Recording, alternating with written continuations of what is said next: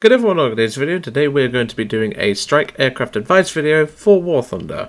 This will feature tips and advice for 3 different classifications of strike aircraft. Those 3 being dedicated strike aircraft, multi-role strike aircraft, and heavy weapons guys. Before we begin, there are timestamps in the description below with the sections listed accordingly. Additionally, if you are not sure what category your intended aircraft is in, feel free to ask in the comments below, or ask in the Discord server, which will also be linked below. Feel free to select one of those that you are looking for. One last thing before we begin. I would appreciate if you shared this video, as this will greatly help others who may be struggling to fly these types of aircraft. Let's begin by starting off with the dedicated strike aircraft. These aircraft are typically designed with ground attack in mind. As a result, these aircraft tend to be heavily armoured, slow and cumbersome. Nearly all of these dedicated strike aircraft feature tailguns for protection. These tailguns tend to be heavy caliber weapons to ensure you can at least engage and possibly take out your attacker before you are destroyed yourself. Typical examples of dedicated strike aircraft include the PBJ-1J, which I am using to demonstrate this part of the video, A-26s, Mosquitoes and PE-3s. So as previously mentioned, for today's example, I'll be showcasing the PBJ-1J. I'll be giving you general tips that will apply to nearly all of the available dedicated strike aircraft in the game. So, let's take a look at how I tend to play dedicated strike aircraft. So starting us off, you'll immediately notice that I'm turning away to the side of the battlefield and not just rushing in. Rushing in is a guaranteed way to get yourself killed, and this isn't ideal as you can imagine. I also dive as low as I can without hitting the trees to ensure the likely chance of me being spotted is reduced. As I'm approaching the left-hand base on this map, you'll notice that I'm keeping a watchful eye on my surroundings. This is because fighters are a big threat to something like a PBJ, so I'd rather not take my chances. Once the area is clear, I move in to drop my bombs on the far left base. Some dedicated strike aircraft can destroy a base, some can't. It depends on the map too, so bear that in mind. On this map however, and given this is a down tier game, I only need 3 bombs to destroy this base, leaving me 1 available should I need it later. After dropping my bombs, I immediately turn away. Destroying a base does bleed tickets, but it also alerts watchful enemy fighters. After checking my surroundings, I begin slowly making my way towards a pillbox. And after ensuring I'm safe from enemy fighters, I begin to turn to head in for a gun pass on said pillbox, whilst keeping an eye on me as I go along. This is important because if I'm attacked by an enemy aircraft, this would be detrimental to my survival because I would not be able to react in time. After one last check, I begin firing whilst noticing the bowfighter's turn.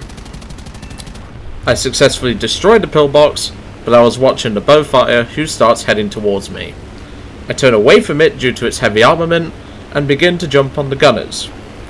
Whilst I'm in gunner view, I do look around to make sure I'm okay, then switch back to the normal view and check around using the C key.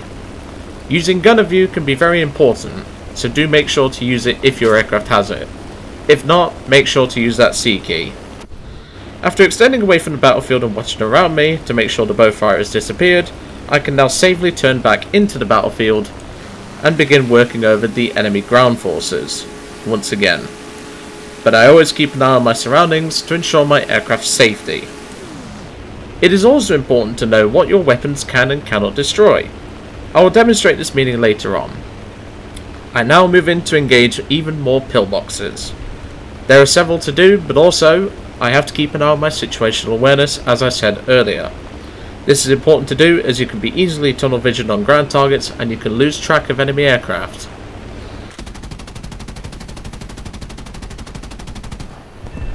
After destroying that first pillbox, I look around again and begin turning for the next pillbox.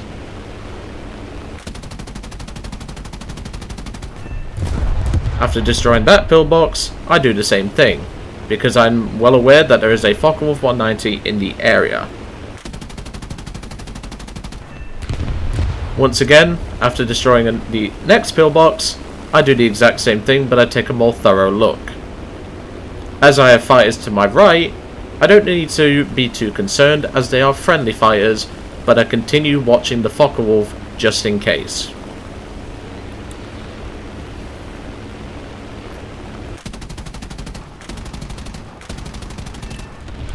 And after finally destroying the last pillbox in this row, I begin turning to the far right base. This is because I have one bomb remaining and I might as well help my teammate out in the NC223, who is about to drop on this base as well. However, doing this, if you haven't seen them call a base, may put you in the sight of base stealing. Base stealing is frowned upon, but some people appreciate the teamwork. And at the end of the day, there's more bases on the map which everyone can go for. So just make sure to not steal anyway. If someone calls it, go for another one. After dropping my bomb, that's only a third of the base, but my teammate in the NC223 is going to be able to finish that base off, and he's also going to be able to kill the other base. And as you're about to see demonstrated, my PBJ's 50 caliber guns are not enough to destroy these tanks. The game designates these as heavy tanks, but of course we all know those are Panthers, so they're not heavy tanks. It's just how Gaijin have put them into the game. I'll cover this in more detail, however, on how to destroy ground targets and what's best used to destroy them. This is because I see quite a few players making these errors, and I think it would be a good idea to help those people out. I now begin moving towards the last few pillboxes, whilst also maintaining situational awareness. Just because the enemy team is low on enemy aircraft doesn't mean that I have to let my situational awareness go down. If I do so, I could easily be bounced by the Whirlwind or the Focke-Wulf 190 that I've mentioned a few times now. After destroying these pillboxes, there is no more ground targets left that I can comfortably destroy to bleed tickets, so I decide to head back to my airfield, in which by the time I get back to my airfield, the match ends with us being victorious.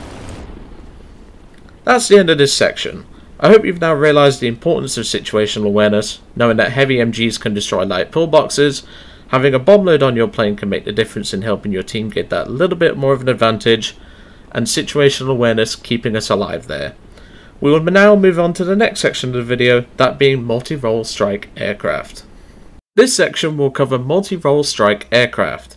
These are typically faster than your dedicated strike aircraft and tend to play more of a support role, with them being able to do most tasks available to a player in the game.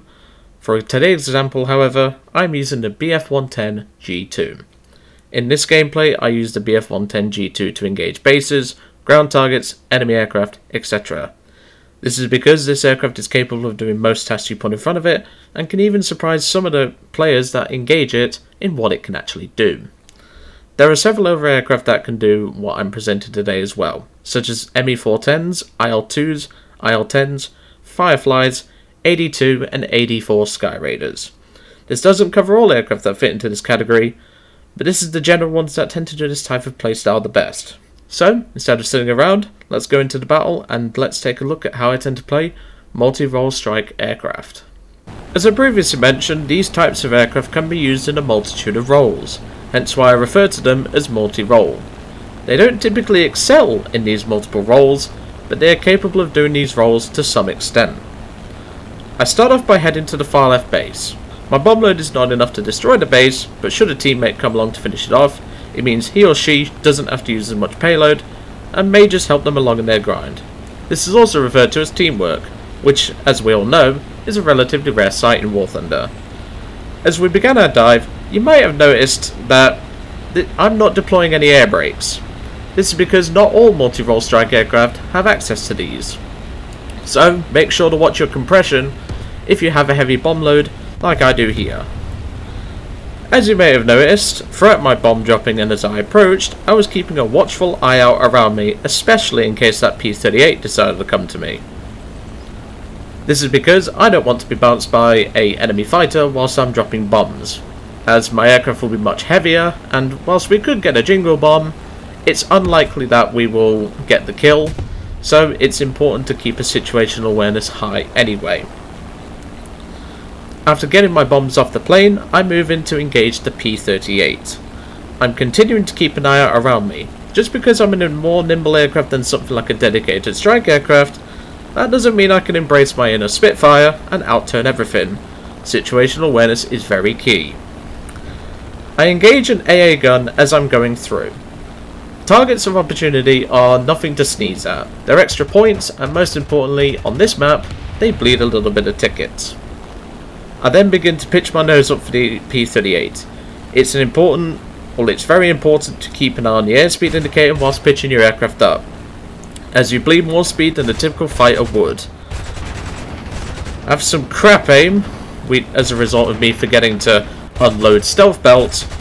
We blow the P-38 to pieces, and continue on our merry way. As stated earlier, I'm continuing to watch around above me.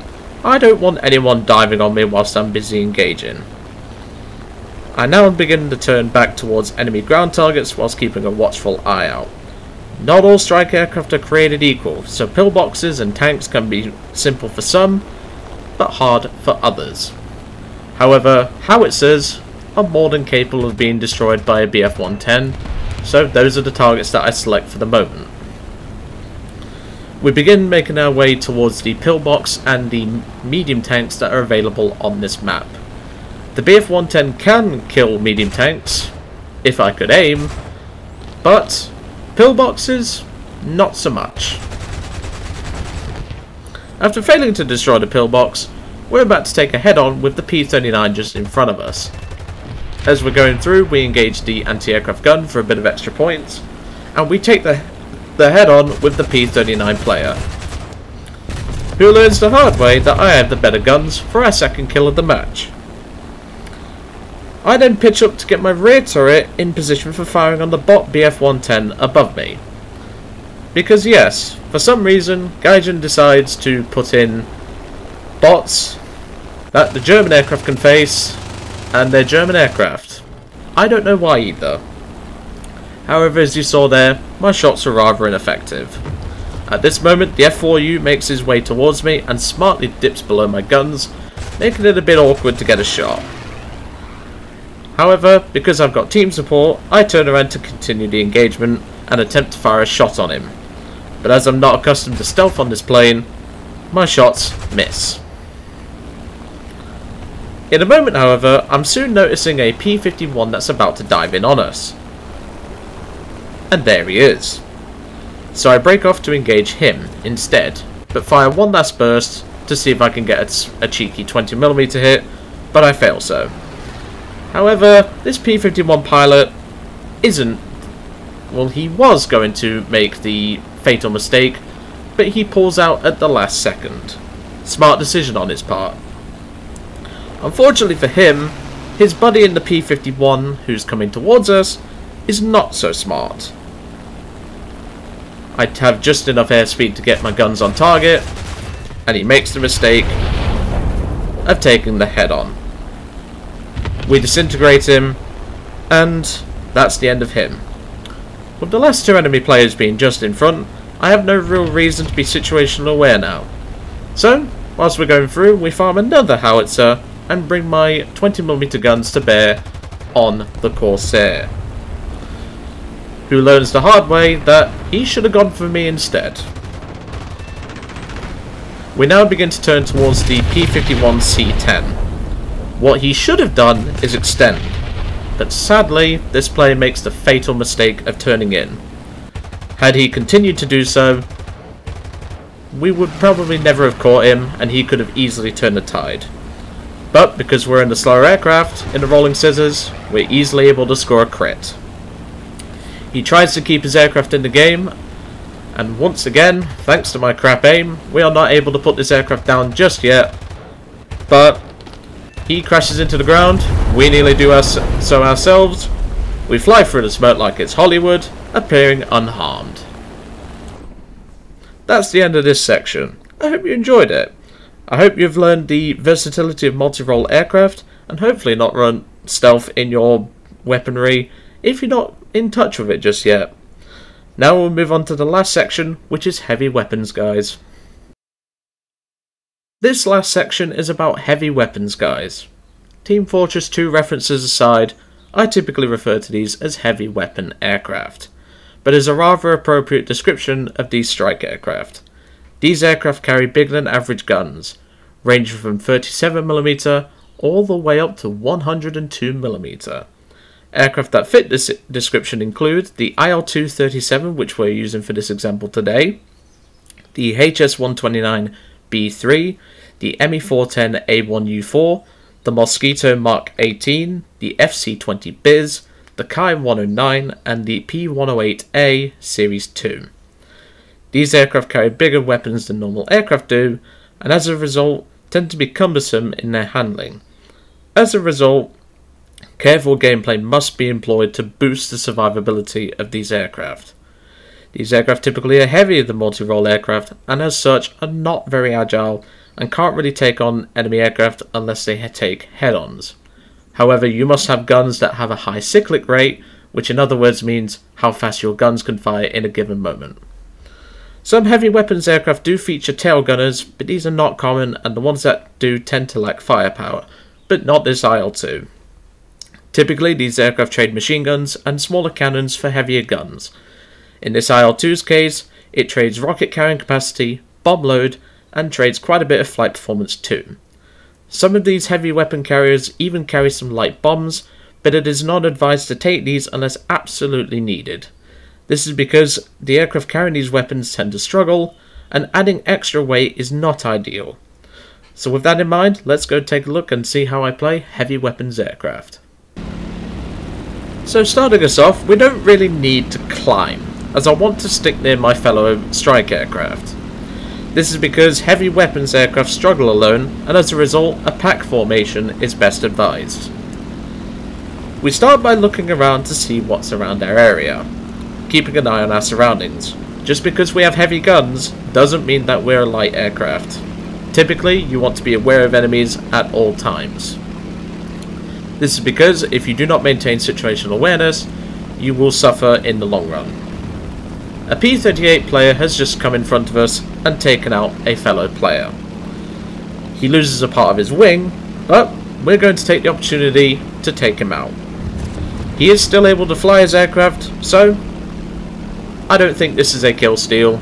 If you think so, put it in the comments below, but as far as I'm concerned, this P-38 player easily could have gotten his aircraft back to base.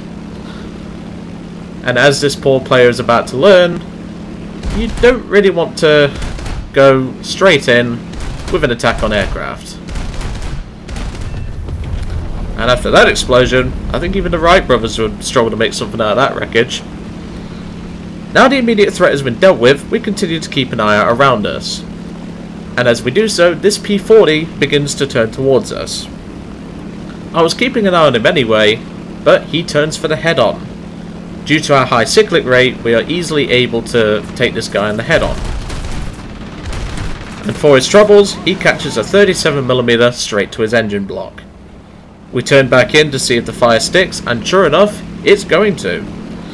I don't think his engine is one that you can fix with a simple service at your local garage though. Same with his airframe. We now begin to turn in with our big guns. We do not have AP loaded this game, I have high explosive loaded, so I'm unable to kill pillboxes with the 37mm. Typically though, the 37s can kill enemy aircraft if needed with the AP rounds. However, they can be a bit unreliable. But now we can begin engaging ground targets. Our 37mm can destroy tanks with the HE rounds, but we're rudely interrupted by this A-36, who thinks having 10 50 caliber guns wins any argument. Unfortunately for him, not this one. Our teammate deals with the Corsair in front of us, and we can continue on our merry way. We've skipped ahead a little bit now, as it mostly was ground pounding, which I don't think I need to point out how to do. However, avoiding the buildings on this map is a good idea to do.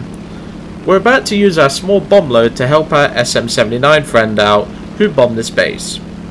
This not only helps him, but I was working on a daily task at the time, which this match finished, because I just needed one more base kill. We do keep 2 bombs in the plane just in case, but these end up not being used. We can now go back to engaging ground targets to ensure that we get enough tickets to win the match. We're a little bit behind the enemy team, as you can see, so we need to work with our team to make sure that doesn't happen. When using heavy armed aircraft, you don't want to be engaging just the light stuff if you can. However, I've unfortunately limited myself as I was prepared to deal with enemy aircraft, not with enemy ground targets, because I was intending to get a different map. As you can see though, the 7.62s can do some damage. However, for some reason, no other nation's ground, well, 7.62s I should say, are able to do this. But the 37mm are more than capable, unless you hit the side skirts.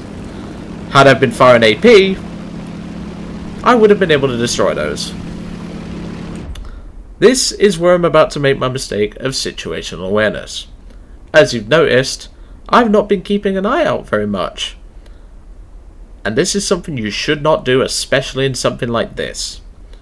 And as you will see, it nearly gets me killed as I'm slow and vulnerable. Addition with flaps down, I'm further decreasing speed as I want to bring my guns onto target onto this bot. Whilst we do get the guns on target and blow the bot to pieces, I pull up for a second and take a massive hit from a sneaky FW-190. I pitch down and get on the tail gun, fire a short burst, but the gunner is unable to get his gun on target. He mistakenly breaks off and enables me to bring the nose around. I'm able to bring the guns to bear and blow his airframe to completely pieces. This was rather lucky. Had he continued his attack, I'd have likely been shot down. That was on his mistake, not on mine. But we can capitalize on mistakes even with the damage. And that is the end of the heavy weapons aircraft section. I hope you enjoyed seeing why situational awareness is key. Forcing a head-on is an option in these types of planes. However, not all ideal for this, and sticking near your team can really benefit you. That's the end of the video. If you enjoyed this video, please do let me know in the comments below. If you have any suggestions on advice videos, also do the same in the comments below. This video was completed thanks to a script. Special thanks to my friends Xena, Jessica and Rainy for overlooking this script and making sure it was not filled with spelling mistakes. Additionally, if there was any stuttering throughout this video, because I do tend to stutter sometimes, I can only apologise for that. Thank you all for watching today's video on Strike Aircraft Advice, and I will see you all on the next one.